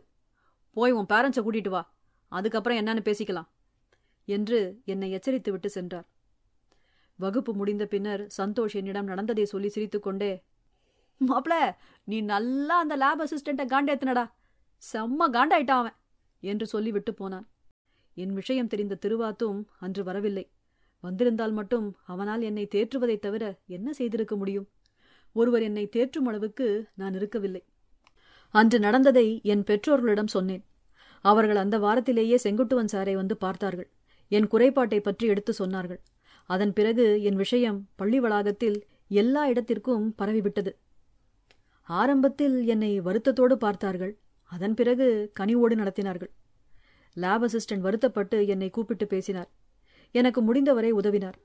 பையன்களுக்கும் என் மேல் ஆரம்பக்கட்ட அனுதாபம் இருந்தது. பிறகு பழகி போனது. ஒருமுறை சந்தோஷனிடம் கேட்டான், இத்தனை நாள் வர நம்ம கிட்ட கூட சொல்லாம கமுக்கமாவே இருந்திருக்கான் பாரு, இவனுக்கு குசுவம் காத்தும் ஒண்ணுதான் என்று கிண்டல் அடித்தான். அந்த கிண்டல் எனக்கு தேவையாக இருந்தது. அவர்களின் அனுதாபத்திலிருந்து சகஜத்துக்கு மீள அவனது இத்தகைய கிண்டல்கள் எனக்கு தேவைப்பட்டன. நிலைமையை சில மாதங்களுக்குள்ளேயே மீண்டும் பழையபடி சகஜமாக்கிவிட்டேன். பிறகெப்போதும் என் மேல் புகார் வராமல் பார்த்து கொண்டேன். அப்போது இருந்த கவனச்சிதறலை சரி செய்து கொண்டேன். நன்றாகவே படித்தேன். செங்குட்டுவன் சாரிடம் மீண்டும் என் பெயரை சீர் செய்து கொண்டேன். ஒரு கட்டத்தில் நான் மதிப்பெண்ணுக்காக கற்க வேண்டாம் என்று எண்ணினேன். ஒவ்வொன்றையும் தெரிந்து கொள்வதற்காகவே கற்றுக்கொண்டேன். எல்லா பாடங்களையுமே அப்படித்தான் எதிர்கொண்டேன். அவ்வப்போது எதிலாவது ஒன்று புரியவில்லை என்றால் அந்தந்த ஆசிரியர்களிடமே போய் கேட்டுவிடும் பழக்கத்தை கொண்டிருந்தேன். வார இறுதி நாட்களில் மாவட்ட மைய நூலகத்திற்கு சென்று தேடி பார்ப்பேன். வேதியியல் என்றால் சில நாட்கள் செங்குட்டுவன் சார் இருக்கும் வரை லேபிலிருந்து சந்தேகங்களை கேட்டறிந்தேன். அவர் பாடம் நடத்தும் அணுகுமுறையை புரிந்து கொள்ளத் தொடங்கினேன்.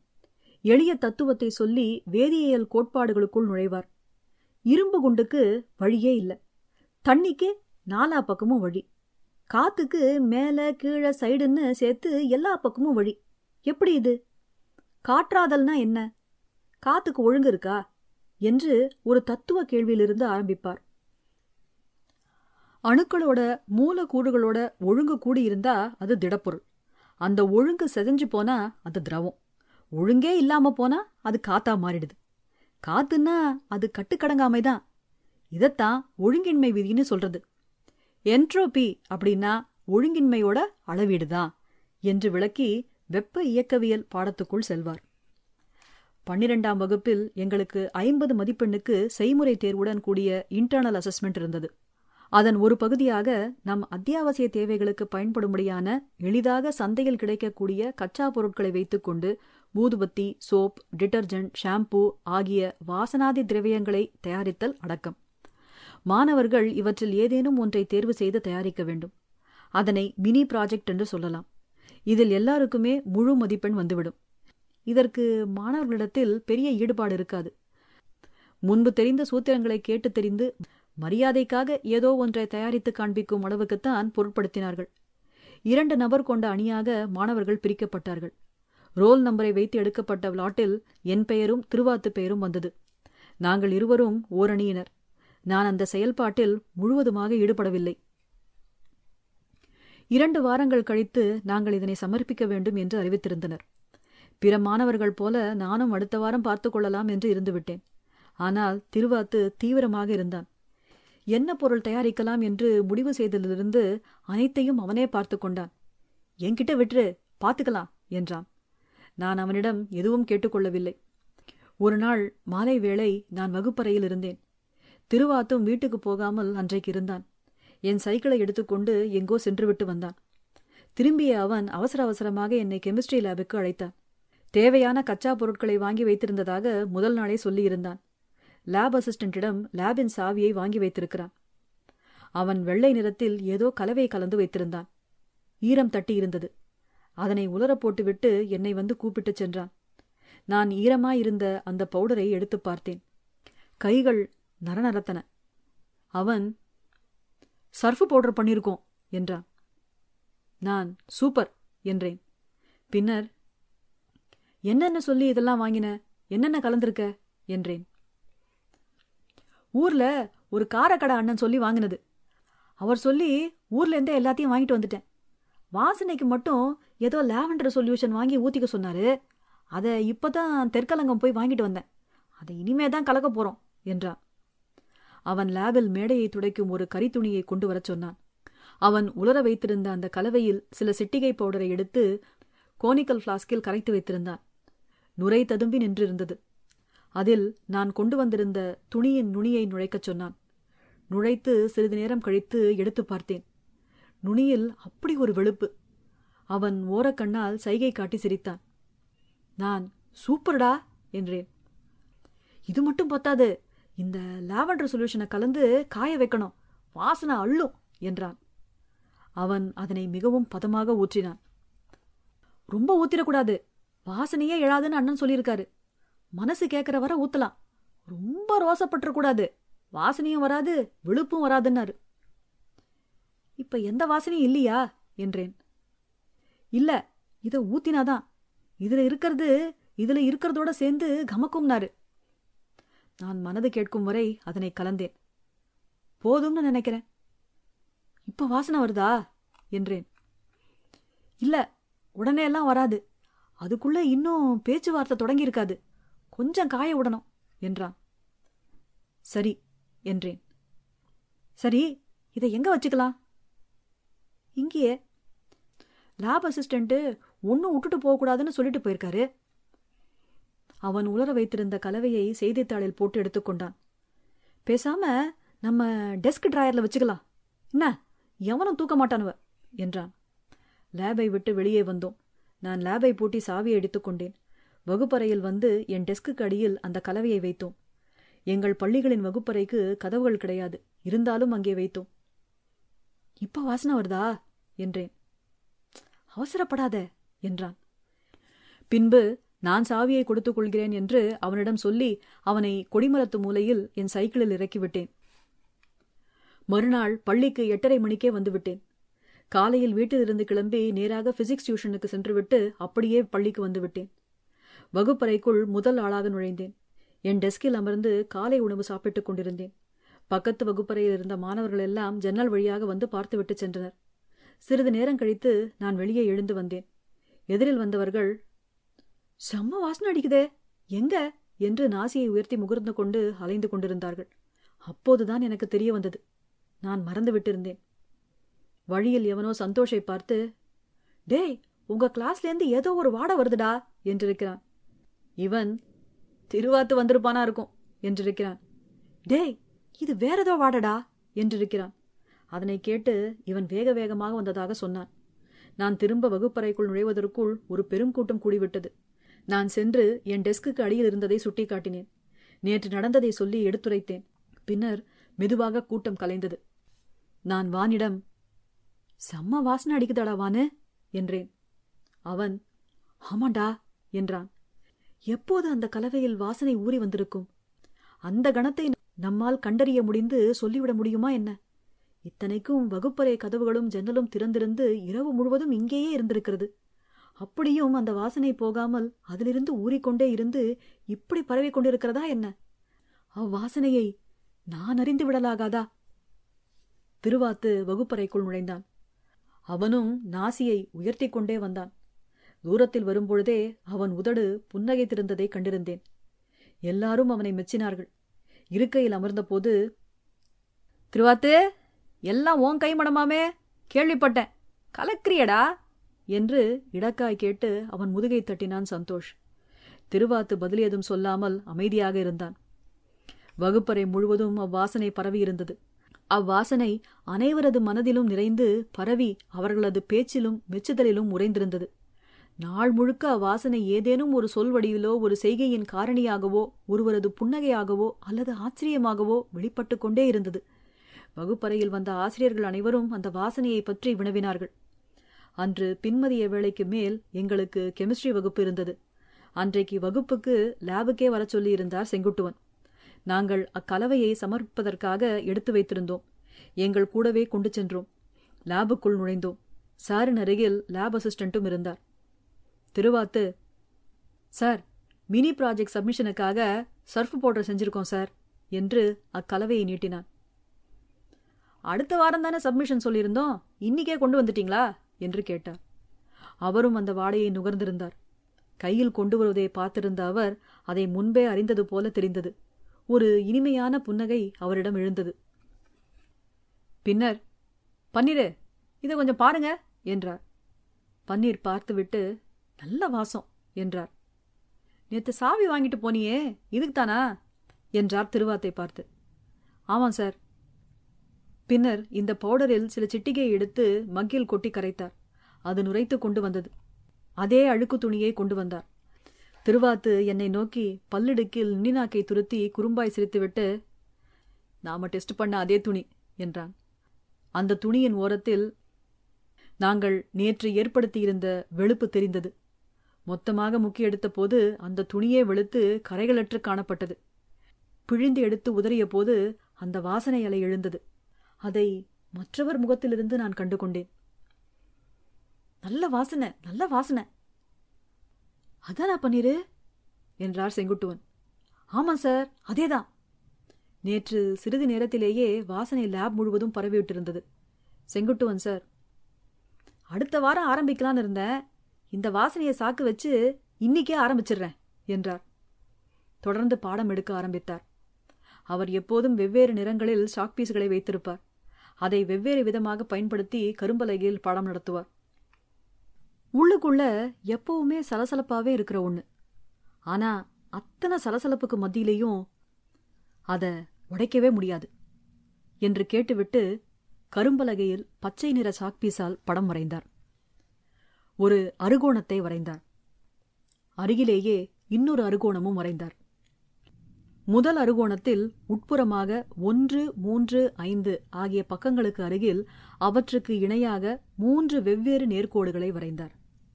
பின்னர் அடுத்த அறுகோணத்தில் 2, 4, 6 ஆகிய பக்கங்களுக்கு அருகிலும் அதே போன்ற நேர்கோடுகளை வரைந்தார்.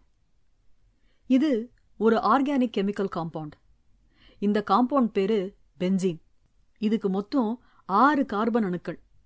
அந்த 6 கார்பனோட ஒட்டி 6 ஹைட்ரஜன் அணுக்கள். இது எந்த வடிவத்தில் இருக்கும்னு உங்களால சொல்லிட முடியாது. ஒரே சமயத்துல 2 வடிவத்தில் இருக்கும் என்று சொல்லிவிட்டு வரைந்து வைத்த 2 படங்களையும் சுட்டிக்காட்டினார். இது ஏன் இப்படி இருக்கு? கார்பன் அணுக்களோட ஃப்ரீயா நிக்கிற பை எலக்ட்ரான்ஸ், அதாவது எங்கெல்லாம் டபுள் பாண்டுகள் இருக்கோ அந்த எலக்ட்ரான்கள் நிலையாக இல்லாம அடுத்தடுத்த கார்பன் அணுக்களுக்கு தாவி தாவி அதுக்குள்ளேயே ரவுண்டு வருதுங்க. சலசலப்புன்னு சொல்லியிருந்தேன் இல்லையா, அது இந்த எலக்ட்ரான்ஸால தான். அதனால பென்சீனை இப்படித்தான் வரையணும் என்று சொல்லிவிட்டு கீழே இன்னொரு அறுகோணம் ஒன்றை வரைந்து உட்புறமாக ஒரு வட்டத்தை வரைந்தார். இத பென்சீன் ரிங்குன்னு சொல்லணும். இன்னொன்னும் சொல்லியிருந்தேன், இந்த பென்சீனை வெளியிலேருந்து உடைக்கவே முடியாதுன்னு. அது எதனால? எலக்ட்ரான்கள் எப்பவுமே இந்த ஓயாத சலசலப்பிலேயே இருக்கிறதுனால வெளியிலேருந்து ஒன்று வந்து அதுங்களை எதுவும் செய்ய முடியல. அதனால இந்த சலசலப்பு தான் அதோட ஸ்திரத்தன்மையை நிர்ணயிக்குது. இந்த மாதிரி ஸ்டெபிலிட்டியை கெமிஸ்ட்ரியில எப்படி சொல்றது? அரோமேட்டிசிட்டி என்று சொல்லிவிட்டு மஞ்சள் நிற சாக்பீஸால் அரோமேட்டிசிட்டி என்று எழுதினார். இதோ இவங்க 2 பேரும் கொண்டு வந்திருக்காங்களே இந்த detergent powder, lavender flavour கலந்திருக்கிற surf powder. நல்ல வாசனை அடிக்குதே. இதுலெல்லாம் இருக்கிறது பென்சீன் ரிங் ஸ்ட்ரக்சர்ஸ் தான். பொதுவாகவே இந்த மாதிரி காம்பவுண்டுகளை அரோமேட்டிக் ஹைட்ரோ கார்பன்ஸ் அப்படின்னு சொல்லுவோம். ஏன் அப்படி? சொல்லி வச்சாப்புல இது எல்லாத்துலேருந்தும் இந்த மாதிரி ஒரு நல்ல வாசனை அடிக்கும், அதுக்காகத்தான் அப்படி ஒரு பேர் என்று விளக்கினார். மீண்டும் இன்னொரு அறுகோணத்தை வரைந்தார். உட்புறமாக ஏதாவது வரைவார் என்று எதிர்பார்த்தோம். எதுவும் வரையவில்லை. பின்னர் எங்களை பார்த்து, இது பென்சீன் இல்லை, சைக்ளோஹெக்சேன். இதையும் பென்சீனையும் வச்சு பார்த்தோம்னா பென்சீனை விட இதுக்கு ஸ்டெபிலிட்டி கம்மி, ரொம்ப ரொம்ப கம்மி. ஏன்? இதுக்குள்ள அந்த சலசலப்பு இல்லவே இல்லை, பை எலக்ட்ரான்களே கிடையாது, அதான் காரணம் என்றார். அன்று வழக்கமான சலசலப்புகள் இல்லாமல் அனைவரும் உறைந்து போய் கவனித்துக் கொண்டிருந்தோம். இந்த பாடம் அனைவருக்குள்ளும் எளிதில் சென்றடைந்தது போல சகஜமாக இருந்தார்கள். அதற்கு அந்த வாசனை கூட காரணமாக இருக்கலாம். பென்சீன் போன்ற ஹைட்ரோ கார்பன்களில் பல எலக்ட்ரான்களின் தாவலினால் ஏற்படும் சலசலப்பு எவ்வாறு அடையாளப்படுத்தப்படுகிறது என்ற கேள்விதான் பின்னர் எங்கள் பொதுத் தேர்வு வினாத்தாளில் இடம்பெற்றது. வகுப்பு முடிந்தவுடன் திருவாத்து அந்த கலவையை அவன் வீட்டிற்கு எடுத்து செல்ல திட்டமிட்டிருந்தான். அந்த கலவையை பயன்படுத்தியே தன் பள்ளிச் சீருடையை சலவை செய்யப் போவதாக சொல்லியிருந்தான். 5 1 மாதத்திற்கு இந்த இன்மணம் வகுப்பறையில் வீசிக்கொண்டிருந்தது. வாசனையா இருந்தாலும் நாத்தமா இருந்தாலும் பரிபூர்ணமா உன் மேல வேதாளம் மாதிரி தொத்திக்குது போல, என்னடா திருவாத்து என்றான் சந்தோஷ் ஒருமுறை அவனிடம். இன்று பொறியியல் கலந்தாய்வின் முதல் நாளின் போது நாங்கள் அன்றைய நாளின் இறுதியை நெருங்கிவிட்டிருந்தோம். நான் நினைத்த கல்லூரியில் நான் நினைத்த துறையின் கீழ் இருக்கும் இடங்கள் நிரம்ப ஆரம்பித்தன. கடைசி 2 இருக்கைகள் இருந்தன. டிஸ்பிளேயில் தேவைப்படும் கட் ஆஃப் மதிப்பெண் 199 என்று நின்றிருந்தது. எனது கட் ஆஃபும் 199 தான். சான்றிதழ்களை சமர்ப்பித்து இடம் பெற்றுக்கொண்டேன். எனக்கு அடுத்த நுழைந்த நபரிடம் அவருடைய கட் ஆஃப் என்னவென்று என் தந்தை கேட்டார். அதுவும் 199 தான். இருக்கைகள் முடிந்துவிட்டன. அப்பா உடனே, நல்ல வேளை, நூல் இழையில சீட்டு கிடைச்சு போச்சு என்றார். இப்போது நான் தவறவிட்ட ஒவ்வொரு மதிப்பெண்ணையும் நினைத்து பார்த்துக் கொள்கிறேன். கணித பாடத்திலும் இயற்பியலிலும் மதிப்பெண் எதுவும் குறையவில்லை. குறைந்தது வேதியியலில்தான், அதுவும் 4 மதிப்பெண்கள். வேதியியலில் 1 மதிப்பெண் குறைந்தால் கட் ஆஃபில் 1/4 மதிப்பெண் குறையும். அந்த 1/4 மதிப்பெண்ணால் எனக்கு இந்த இடம் தவறி போயிருக்கும். அன்று தேர்வு முடிவு வெளியான போது சந்தோஷ் சொன்ன அந்த கூற்றை ஒரு கணம் நினைவுபடுத்திக் கொண்டேன். நீங்க எல்லாரும் திருவாத்துக்கு கடன்பட்டிருக்கீங்களா? அது திருவாத்தின் நினைவை எழுப்பியது. நானும் திருவாத்துக்கு கடன்பட்டிருக்கிறேன் போல. இப்போது உறக்க கலக்கத்திலும் மலர்ச்சியுடன் அதனை நினைத்து பார்க்கிறேன். இப்போது இந்த இரவு பயணத்தில், பேருந்தில், இருட்டில் என் உதடுகளில் ஒரு புன்னகை எழுவதை கவனித்துக் கொண்டிருப்பீர்களானால் அதற்கு திருவாத்துத்தான் காரணம். நான் மற்ற கேள்விகளுக்கு சரியாக விடை எழுதியிருந்தால் 1க்கு 2 முறை சரிபார்த்தல் நிகழ்ந்திருக்கும். என் தவறான விடைகளுக்குமே அந்த சரிபார்த்தல் நிகழ்ந்திருக்கிறது தான். ஆனால் அந்த கேள்வி மட்டும் என்னால் ஆணித்தரமாக பதிலளிக்க முடிந்திருந்தது. எந்த ஒரு யோசனைகளுக்கும் இடம் கொடுக்காமல். அது உள்ளுணர்வின் வெளிப்பாடு. அறிவு சம்பந்தப்பட்டது அல்ல, அகம் சம்பந்தப்பட்டது. என் அறிவால் எனக்கு வேதியியலில் 195 மதிப்பெண் தான். அகத்தால், அந்த உள்ளுணர்வால் தான் நான் 196 மதிப்பெண். அந்த கேள்வியை வினாத்தாளில் பார்த்ததுமே அறிவால் அணுகாமல் ஒரு புன்னகையுடன் அணுகி, நான் மட்டும் இல்லை, அனைவருமே சரியான விடையை அளித்திருப்போம் தான். எங்கள் அந்த ஒற்றை மதிப்பெண்ணில் திருவாத்து கலந்து விட்டிருக்கிறான். அந்த மதிப்பெண்ணே ஒரு கூட்டு அனுபவத்தின் விளைவுதான். அந்த ஒற்றை மனிதன், அவன் சம்பந்தப்பட்ட அந்த ஒற்றை சம்பவம்தான் எங்களின் அந்த ஒற்றை மதிப்பெண்ணாக விரவியிருக்கிறது போல. ஒவ்வொரு கேள்விக்கும் இப்படி ஒரு நிகழ்வையோ அது சம்பந்தப்பட்ட நபரையோ தொடர்புபடுத்தி நினைவு வைத்துக் கொண்டால் எளிதாக எவராலும் பதிலளிக்க முடிந்திருக்கும். என்னோட வாசனை கூட அடிக்காதாடா உனக்கு என்று அவன் கேட்டது சட்டென நினைவுக்கு வந்தது. இந்த ஒற்றை மதிப்பெண் அவன் மனம்தானோ? அதுதான் கசிந்து வந்திருக்கிறதோ என்னவோ? அவ்வாடையை நான் உணர்கிறேனா இப்போது? ஊருக்கு வந்து சேர்ந்தேன். செங்குட்டுவன் சாரை பார்த்துவிட்டு வரவேண்டும். தேர்வு முடிவுகளுக்கு பிறகு அவரை நேரில் சந்திக்க நேரிடவில்லை. போனில் ஒருமுறை வாழ்த்துச் சொன்னார். நேரில் சென்றால் கண்டிப்பாக கெமிஸ்ட்ரியில் மார்க் குறைந்ததற்காக திட்டுவார். நானும் கலந்தாய்வுக்கு பிறகு எந்த கல்லூரி என்ற விஷயத்தோடு அவரை சந்தித்துவிட்டு வரலாம் என்றிருந்தேன். இப்போதே சென்று பார்த்துவிட வேண்டும். அன்று அவர் அடுத்த வருட மாணவர்களுக்கான பயிற்சி வகுப்புகளுக்காக பள்ளி வந்திருந்தார் என்று தெரிந்து கொண்ட பின் மதிய வேளையில் சென்று பார்த்தேன். லேபில் அவர்களது பயிற்சி தேர்வு தாள்களை திருத்திக் கொண்டிருந்தார். என்னை பார்த்ததும் வாழ்த்தி வரவேற்றார். பின்பு கோபத்தில் கடிந்து கொண்டார். நான் என்ன பண்ணிட்டேன் உனக்கு? ஏன் கெமிஸ்ட்ரியில மட்டும் மார்க் குறைஞ்சு போச்சு என்றார். நான் தலையை சொரிந்து கொண்டு நின்றேன். சரி, அதை விடு என்றார். பின்னர் கலந்தாய்வு பற்றியும் நான் தேர்ந்தெடுத்திருந்த கல்லூரி பற்றியும் துறை பற்றியும் என்னிடம் கேட்டறிந்தார். அவற்றை பேசி முடித்து சிறிது நேரம் கழித்து, இப்போ என்ன சாப்டர் சார் அடுத்த பேட்ச் பசங்களுக்கு போயிட்டு இருக்கு என்றேன். கிறிஸ்டல் டிஃபெக்ட்ஸ் சொல்லிக் கொடுத்துட்ருக்கோம் என்றார். நான் அருகில் இருந்த கெமிஸ்ட்ரி புத்தகத்தை எடுத்து கைப்போன போக்கில் திருப்பிக் கொண்டிருந்தேன். ஏதோ ஒரு பக்கத்தை பார்த்துவிட்டு சட்டென ஏதோ தோன்றியவனாகி, சார், பென்சீனோட அரோமேட்டிசிட்டிக்கும் அதோட அரோமாக்கும் என்ன சம்பந்தம் என்றேன். அவர் நகைத்து புருவம் உயர்த்தி, இவ்வளோ நாள் இதை உனக்கு கேட்கணும்னு தோணலையா என்றார். நான் தயங்கிவிட்டு மீண்டும் சிரித்தேன். பின்னர் அவரும் சிரித்து, ஒரு சம்பந்தமும் இல்லை என்றார். ஏன் சார் அப்படி? பென்சீனோட இந்த அரோமா அதோட பிசிக்கல் ப்ராப்பர்ட்டி. அரோமேட்டிசிட்டிங்கிறது chemical property. அந்த கெமிக்கல் ப்ராப்பர்ட்டியை வச்சு அதோட ஸ்டெபிலிட்டியை சொல்கிறாங்க. இந்த ஸ்டெபிலிட்டியும் ரிங் ஸ்ட்ரக்சரும் அதே மாதிரி வாசனை அடிக்கிற எல்லா ஆர்கானிக் காம்பவுண்ட்ஸ்லையும் அமைஞ்சு போச்சு. அதனால் அரோமேட்டிசிட்டின்னு பேர் வச்சுட்டாங்க. ஸ்டில் அது ஒரு மிஸ்நாமர் தான், இல்லாஜிக்கல், விளக்க முடியாமை தான். என்னதான் அறிவுன்னு சொன்னாலும் அதுக்கு அடியில் இன்ஸ்டிங்க்ட்னு ஒன்று இருக்குல்ல, அதுபடி வந்த டெர்மினாலஜி இது என்று சொல்லி சிரித்தார். நான் விடை பெற்றுக் கொண்டேன். லேப் அசிஸ்டண்ட், மேலவேதி, அடிக்கடி வந்து பார்த்துட்டு இருக்கணும் என்ன என்று அதட்டி என்னை வழி அனுப்பி வைத்தார். அரோமா முற்றும்.